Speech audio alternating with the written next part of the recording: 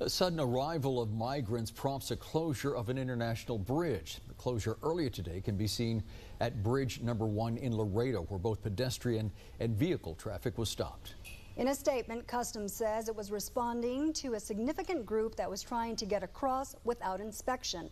Channel 5's Christian Von Preissing explains what we know about CBP's protocol for these kinds of closures. Over the past several months, we've been seeing temporary bridge closures at the ports of entry here in the valley, but those are for drills. Today in Laredo, they put those drills into practice. The bridge in Laredo reopened just after 2 p.m. today. Traffic was stopped in both directions while that happened. No traffic going north, no traffic going south. We don't know how many people attempted to cross the bridge in Laredo. Customs did not specify.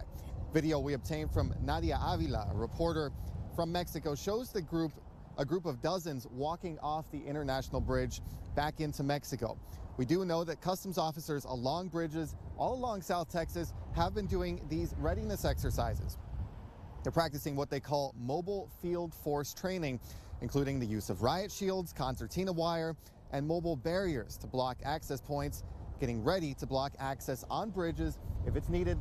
In fact, here at the Progreso International Bridge a couple months ago, they installed a fence on hinges that could be opened and closed to keep people out if needed. Right now here in the valley, we are not seeing anything out of the ordinary.